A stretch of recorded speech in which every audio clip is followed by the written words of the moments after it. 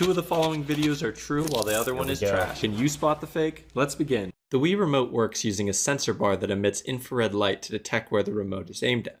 Sure. That means you can replace the sensor bar with candles that are spaced roughly the same distance as the infrared lights on the sensor bar, and the remote will still work. Candles do emit broad spectrum IR, so it should work. After all, detectors in a nuclear power plant use passive sources and spatial triangulation to find or measure something, like neutron flux mapping using fixed detectors around a core. I wouldn't recommend trying that with candles. This looks like a boring vase filled with oil, but there's actually a hidden test tube inside. Glass and the oil have a similar index of refraction, so it's difficult to see. But here's what it would look like if there was a pocket of air instead inside the test tube. So yeah, light bends and refracts when it passes between materials with different refraction indices. So it's gonna pass through seamlessly, and the radiation detector that is your eye is gonna see it as if it isn't there. This is similar to radiation shielding and detection in fluids. If, say, a medium doesn't interact strongly with neutrons, it's essentially invisible. Strong neodymium magnet on a faucet like this one, you can rotate the steel valve inside and cause the motion of the water flowing out of the faucet to change.